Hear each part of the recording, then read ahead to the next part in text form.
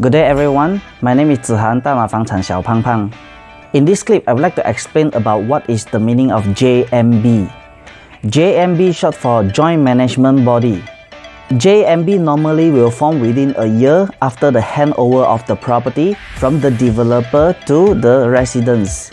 In most cases, JMB only form in high-rise condominium apartments or gated and guarded community. Most of them are under strata title. So how do JMB actually form? Once the handover of a property from the developer to the residents, the management from the developer will call for an annual general meeting or semi-annual general meeting.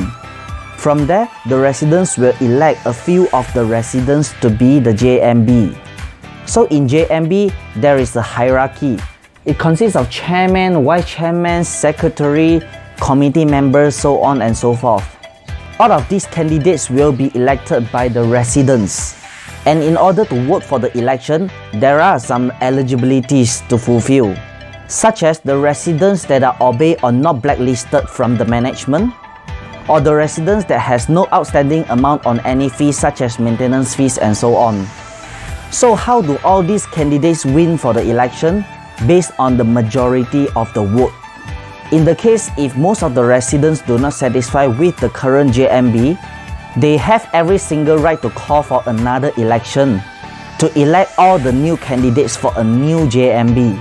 Thank you very much for watching. Should you have any question, feel free to drop your questions at the comment below. And don't forget to subscribe my YouTube channel. Thank you very much. Bye bye.